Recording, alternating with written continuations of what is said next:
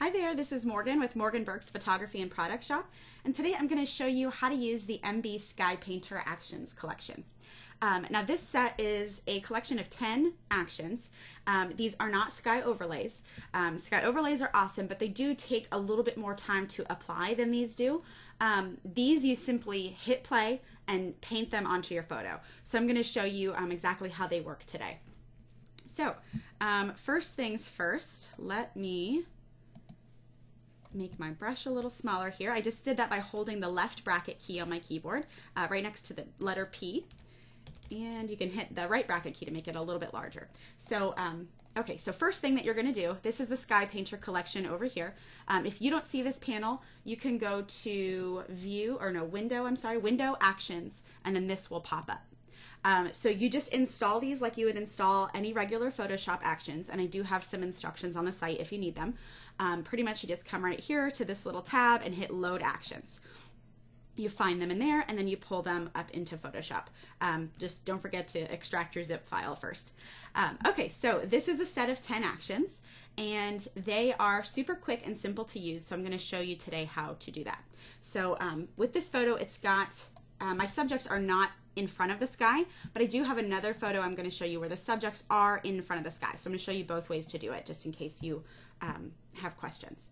Okay, so I'm just going to select one of these effects in here and hit the play button.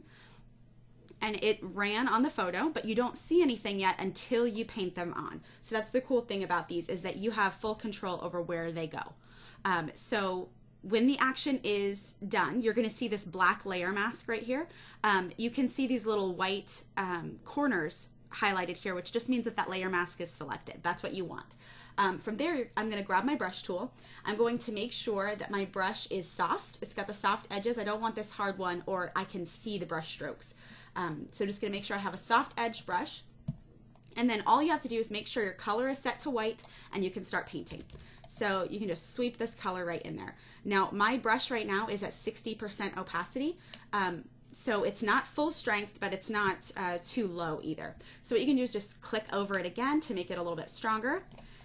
And so this is awesome too, because you can kind of build the color in. If you want it to start out light at the bottom and slowly get a little bit darker up at the top, you can do that. And another cool thing about these is that you can build on them. So that was Tropical Sunset Sky Paint. And so I'm going to run that one with Twilight Sky. I'm going to hit that one. And Twilight Sky added right here at the top. So now that that layer mask is selected, now I can paint again and it adds that color in. So, and some of these combinations might look better with each other than others. So you can mix and match or play around. And then once you're done painting it on the photo, you can then adjust the opacity over here too, to kind of see which one looks better. You can turn one on and off and kind of see what you think. And then if you don't like it at all, you can simply drag it right down to the trash can and get rid of it. And then you can add a different one. So this time I'm going to try Midsummer and hit play. And I still have my Tropical Sunset on there. But another cool thing you can do is if you've already painted the sky in, and let's say it was a little bit, took a little bit longer than I just did here, what you can do is you can hold down your Alt or Option key and click on that. Oops, not like that. Sorry, guys. Okay, so click this layer mask, hold down your Alt or Option key and drag to this layer up here. And this will ask you if you want to replace that layer mask with this one. Just hit yes, and now you have the exact same layer mask on both.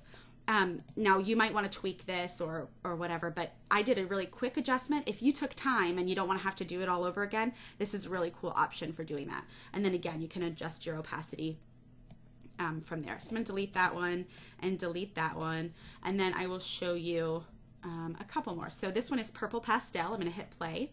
I deleted both of the other ones.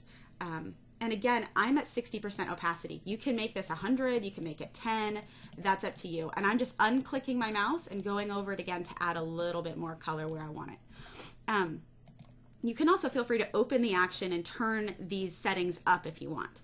Or duplicate them. You could double this simply by grabbing this whole layer, dragging it down to this little sheet of paper icon, and it will double up. And then you can lower the opacity of one of them to tweak it a little bit if you wanted to. So this is pretty much the basis of how every single one of these actions works. It's just that each one has a slightly different effect than the other, like different colors, different gradients, stuff like that. So I'm going to show you another photo. This one has the subjects right in front of the sky. So that's where it can get a little bit tricky. So if your subjects are in front of the sky, I'm going to show you how to still use these actions, but be a little more careful around your subjects. So I am going to try, for this one, I will do Blazing Fire first. Okay, so again, I just hit play and the action is done, but I have to paint it on before I see anything. So here, same, I'm at 60%. I can lower this if I want to. I'm just going to sweep this on really quick for you guys. So as you can see, this adds some crazy intense color. What I'm going to do is sweep right over my subjects. It's going to look pretty funny at first, but I just sweep right over them. And then what you can do is just zoom in a little bit, make your brush, set your brush to black. White will allow you to paint that color on, and then if you switch your color to black, it allows you to remove it. So I'm just going to come in here and just lightly remove this from them. I'm going to leave the edges of her hair alone. I do want it to look like the color of the sky kind of reached them, kind of touched them, which will naturally happen with your subjects. If they're in front of, you know, a bright sunset, some of that color will touch them. So I painted it off of them a little bit. You can definitely go further here. I just hit the 3 on my keyboard to lower my opacity to 30%, and you could paint this off of them a little bit more. I try not to get too precise with this, or you get like halos around them, like a white area where you went a little too far. But that's the beauty of a layer mask. Like if I accidentally erase too much over here like that, I can either Alt-Control-Z to undo it, or I could just switch my color to white and just paint some color back in right there. So I hope that is helpful. You can also, again, lower the opacity of the sky, and that will reduce the effect over them as well. So, and then you can grab the layer mask again and paint more color. Since we've lowered the opacity of the sky overall, that reduces the effect over them. You can then make your brush bigger and just go around them a little bit more to add a little bit more color. Since we weren't at 100% when we first swept this color on, we still have some more room to build the effect up. So, and again, you can duplicate the effect by dragging the layer down to the little sheet of paper icon, and that will double it, make it super strong. I'm going to delete one of those. And then again, you can mix and match these. So if I wanted to add, let me see, let me try True Blue, and I'll hit play. And this one's pretty cool just for, let me turn off Blazing Fire for a second. So in this photo, I do have some cloud detail, but it's just kind of gray and not very bold. So that's where this collection would come in, is to add some color and some, you know, creative intrigue to the photo. So here I'm just going to select the layer mask again.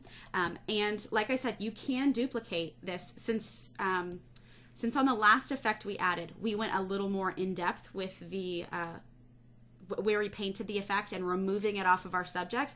This is where I would probably select that layer mask, hit my Alt or Option key, and drag onto this new layer. Yes. So that way it already knows that I painted the effect in and removed it from my subjects a little bit. You can see the layer mask right there.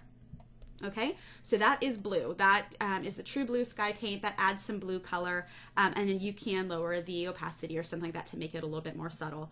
And then you can double these up. If I have Blazing Fire already ran, I can hit the little icon right here to turn it back on, little eyeball, and you can see what they look like built up. This one kind of looks a little green, so I probably would not use this in combination. Yeah, I'm not really a fan, so I'm going to delete True Blue and try a different one. So I'm going to go for Midsummer.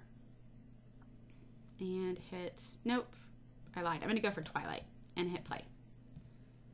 Okay, and then again, you can just paint this in. Let's say you don't want to use the exact adjustment. You just want to add a little bit of color, sort of wherever you want it. You don't want to exactly use the other layer mask. You can just paint this in. Okay, yeah, that just kind of makes it look a little dingy. So I'm going to lower the opacity of Blazing Fire, and then I will try Midsummer. So again, like, you can keep building these on, try all the different effects mixed with each other to kind of double them up.